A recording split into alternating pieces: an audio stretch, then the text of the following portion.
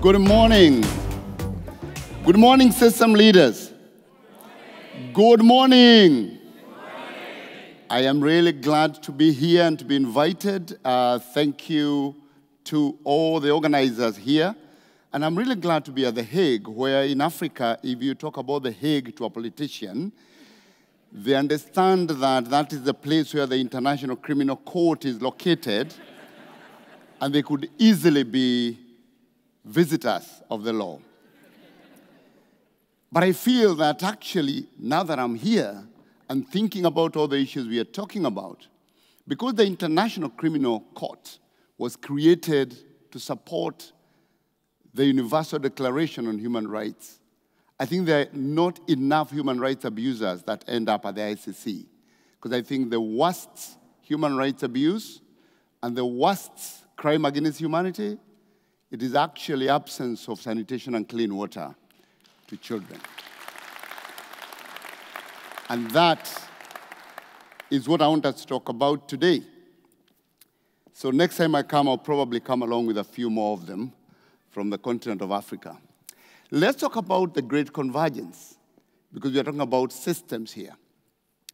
The first thing I want to highlight is that human development, generally, the reason we are all here, the reason we are able to be here today, is because of a complexity of systems. It is actually a convergence of systems for us to be here. And if you look at this chart, which I borrowed from the Lancet Commission on Global Health 2035, it's the world converging within a generation. I want to highlight this because I'll make reference to it as we go along. And I was looking for a pointer. I don't think there's any, but you'll go along with me. At the end, we want increased labor productivity, which is only a product of increased adolescent and child health and nutrition and increased adult health and nutrition. And therein lies the whole construct of human capital development and the human capital index of the World Bank, to say when you add health and you add education, then you end up with people who are highly productive and who actually realize their potential. You can look up the human capital index of the World Bank. But for you to deliver that, then you need holistic services to all. Those services will include water and sanitation, food, health services, everything that a human being needs to actually live a productive and positive life. That is what we have captured in the concept of universal health coverage, which is holistic, and we'll talk a little more about that, and the relationship between that and water, sanitation, and hygiene. But you cannot have adult health and nutrition, you cannot have increased adolescent and child health and nutrition without holistic services that enable life in its fullness. But we also know that these two happen when there is also certain constructs like low fertility and low child mortality. And the two are related. And again, we'll mention that because we know that women in Africa and women across the world in the 17th, 18th century got more and more children because the rate of survival was a lottery. You knew that because half your children could die, then you wanted to have twice as many as possible, so that if some die, then you are left with some. So we know that fertility is related to child survival. Therefore, you need to increase child health for you to actually achieve a lower fertility per woman, which allows spacing and actually better health outcomes for the children. And if you don't have that, you would end up, like we have in many countries in Africa, Burkina Faso, Chad, Mali, where because women have a high fertility rate, you have a very high dependency ratio, where only a small number of working population is actually supporting young children and supporting those who are jobless.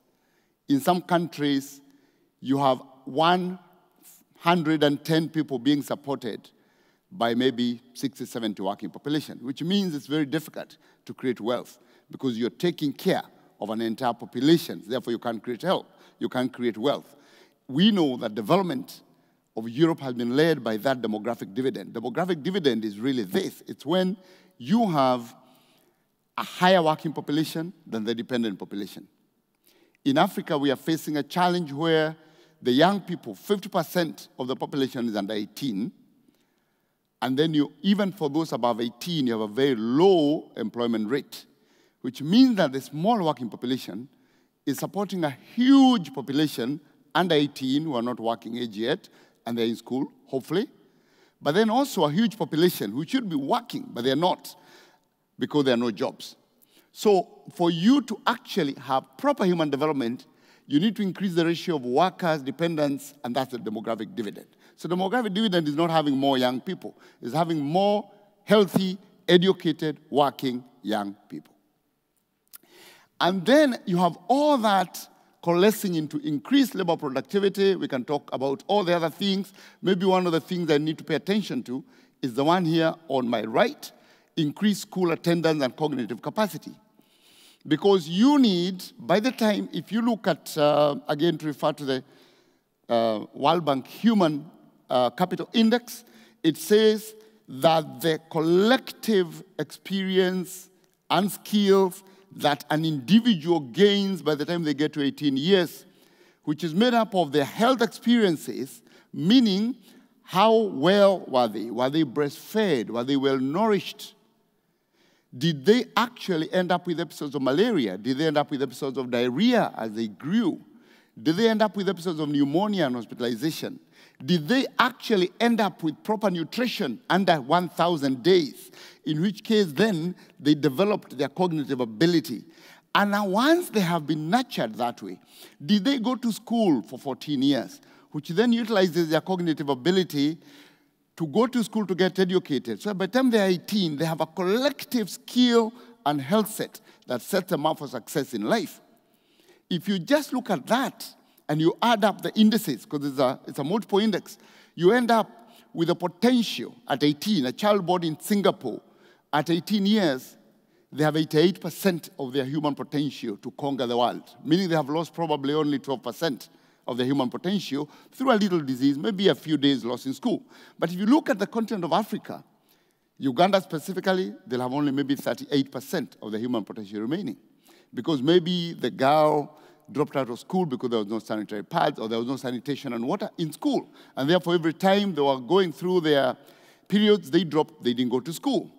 Or they had multiple malaria episodes, or there was no adequate school anyway.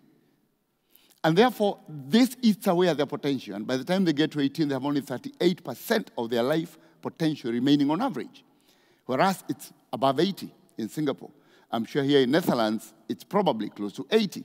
Across Africa, the average is 45%, meaning that 55% of the potential of children is lost through before they get to 18 because of poor health, including water and sanitation, and school as well. And they're all related, so I wanted to pay attention to that a little.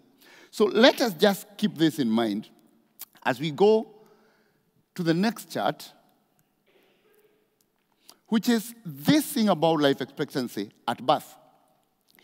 That everything we talked about, human development, is a continuum, it's an aggregate, it's a composite of all these issues working together, all these systems working together. Health, education, nutrition, water and sanitation, all of them working together. The thing I want to demonstrate to you in this chart is that public health has always been ahead of medical discovery when it comes to increasing life expectancy. Life expectancy is how many years you expect to live from the day you're born. Today, a child born today will have a different expected life if they were born in a low-income country than if they were born in a high-income country. But if you look at this, starting off from the early centuries, you'll see that up to about the mid-1800s, the biggest killer was plague, famine, and war. It was those three things. Famine, again, related to the way people are living, absence of water, there was no proper organized agriculture, Agriculture is a new discovery. It's actually, when you look at these years, it's just started somewhere in the middle, or maybe 17th or 16th century. And then there was war over resources, over water. The Roman Empire was probably the most organized of the governments. And what did the Roman Empire do? They organized themselves around agriculture and water. That's what the Roman Empire did. The first organized water system in Rome was 320 years before Christ, BC. Meaning it's about 2,300 years ago, first organized system of water. So this age of war, plague, and famine, and plague was related to water contamination. It is a black plague. It was death of masses of people. I don't know how many of you know the Jon Snow story and the water in London and the public health and water sanitation coming together around the early 1900s, and that leading to a huge improvement in life expectancy from somewhere in the mid-1800s, the first public health revolution. And that I call, and these are my own coinage, age of public health improvements. That was way before the age of medical discovery. So public health is always ahead of medical discovery when it comes to human survival. But I don't think we have learned enough messages on this to date. Of course, the age of medical discovery came to continue, but you can see there was a huge jump, and this was largely water, sanitation, nutrition, clean water, treated water. So let us now look at this, and this is what I called the worst crime against humanity today. If you look at that chart, when we talk about life expectancy at birth, we are basically talking about survival from birth to how many years. But the biggest reduction factor of life expectancy is actually death before 5 years. So if you could improve survival under 5 by reducing deaths around neonates, which is huge and catastrophic. Almost 40% of children under 40 years die within their first month. And also survival of children from pneumonia, malaria, diarrhea. If you could just do that, you'd increase human survival and life expectancy exponentially. So look at this chart. And what does it tell you? It tells you that actually our biggest failure is under 5 years. That more than 5 million children die every year. That is about 14,000 children daily under 5 years. That is 45,000 children will be dead by the time we finish this conference. 45,000.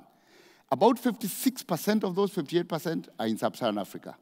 Another 26% are in Asia. So you can say about 84, 83% of all these children, 5 million of them are dying in Asia and sub-Saharan Africa.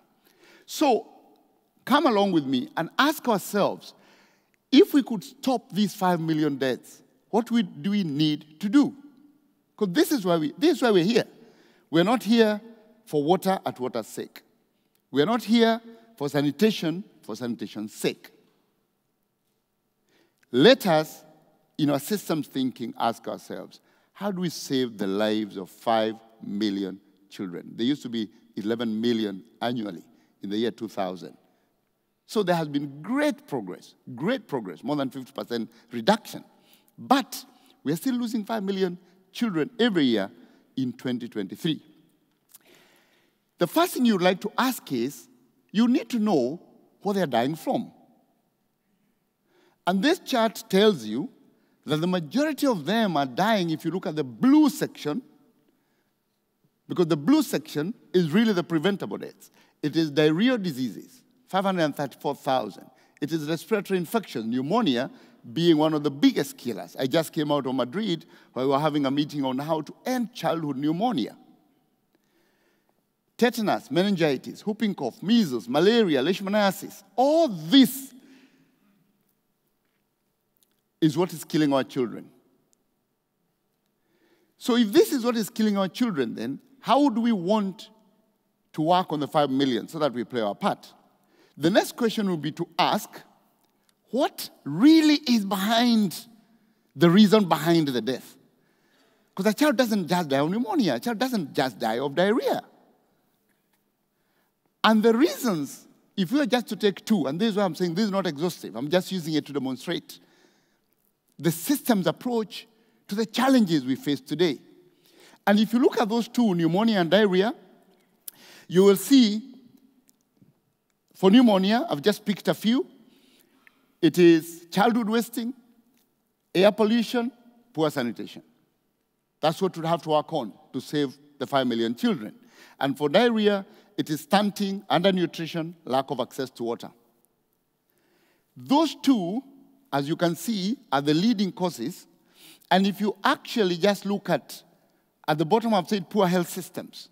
That's a given. We have only in the continent of Africa, only maybe 46% of the population have access to health services.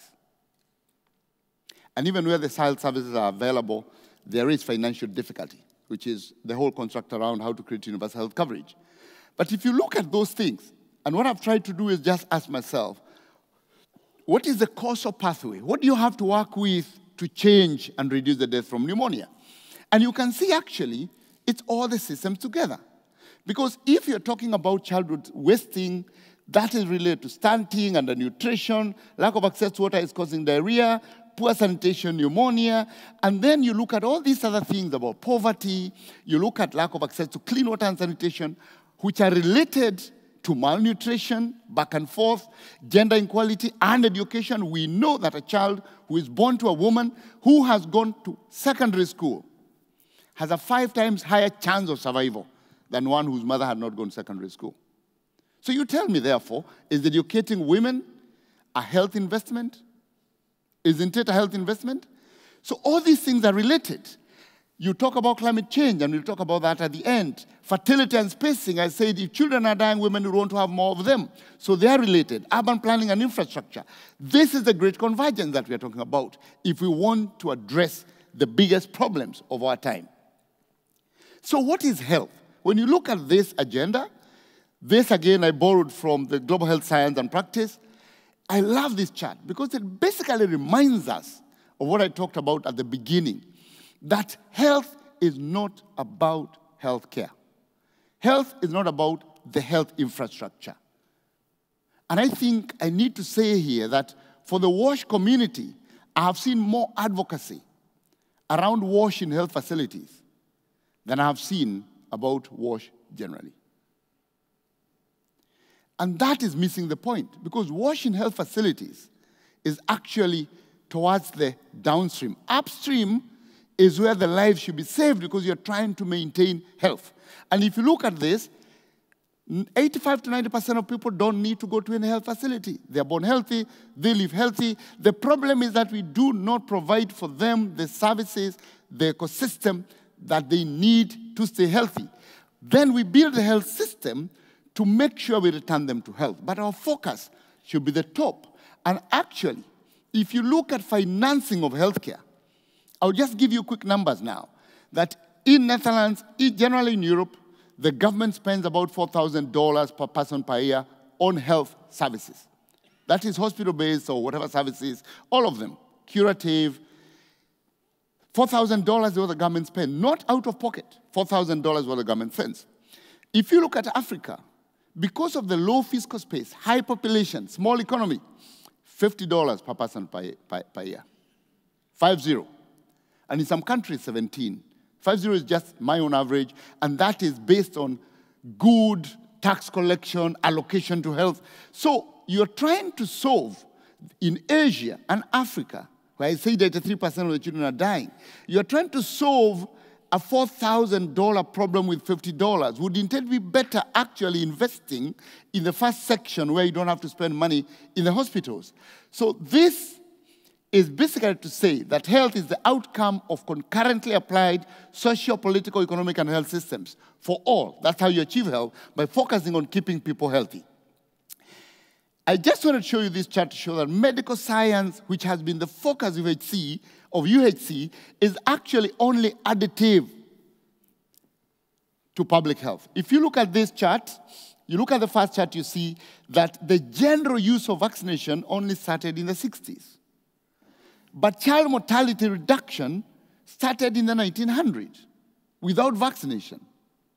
It had been going on because of improvements in public health. The two most important, water, sanitation, hygiene, around that. So basically to remind us that reduction in mortality is not a medical, it's a medical science second, but it's a public health first. Unsafe water is responsible for 1.2 million deaths annually and 6% of deaths in low-income countries as a result of unsafe water. So I want us to come towards the end, but I don't do that for now, bringing you to this concept of UHC. What is UHC? In 2019, we went to the UN General Assembly and we said, we want a declaration signed by our government to commit on universal health coverage. We got that. And in that document, first it defines universal health coverage as quality health services, and down there you see it includes health promotion to prevention, treatment, rehabilitation, and everything else there. And the government adopted that declaration. And within it, in clause 15, it says that universal health coverage includes clean air, safe drinking water, sanitation, safe, sufficient, nutritious food, and secure shelter. Did we have the WASH community in the meeting? Probably, I hope we did. We are now going back to New York in September to negotiate, to renegotiate this declaration. Is there going to be WASH community? Hopefully. Next week, we have the multi-stakeholder hearing in the UN, organized by the President of the General Assembly, to discuss the declaration before the government adopt it. Is there going to be WASH community? Hopefully. This one, I'll skip that chart. And now we face a new systems risk, climate change. Of course, you know, we are now discussing climate change, and we know that other than mitigation, reduction of carbon emissions, greenhouse gases, there is a huge agenda that because we are most likely to miss the 1.5 degrees rise above pre-industrial time temperatures, most likely is going to happen. We don't see great commitments by governments on the Paris Agreement. We have to start thinking about adaptation. How do we ensure people are protected from the impacts of global warming? And one of the largest vulnerability in those countries is water sanitation. It is actually water, it is zoonotic diseases that are related to interaction between humans and animals as they seek for water, and vector-borne diseases. So water and sanitation related health vulnerabilities are going to be critical. We are going to the COP28 in November. We've been negotiating because the Conference of Parties on Climate Change has focused largely on mitigation, greenhouse gas reduction. We have pushed forward to end up with health being at the center, not as a side event, but being in the middle of the conversation on climate change, because we must think of adaptation ahead, because mitigation is important and we must push, but we are going to end up with vulnerabilities before we can achieve our mitigation goals. We have managed to get a health day at COP28 in Dubai in November, and I want to ask, is the voice of WASH on the table? Because water and sanitation will be the most disrupted by global warming, increasing in losing our gains on health. In conclusion, health is not a sum of health workers, health facilities, and health technologies, but it's a sum of all human development investments. Secondly, that investments in water and sanitation are health investments. And finally, health is cheaper than healthcare, with equity at the center. Last first, last mile becoming the first mile. I just want to know whether you are ready. Thank you very much.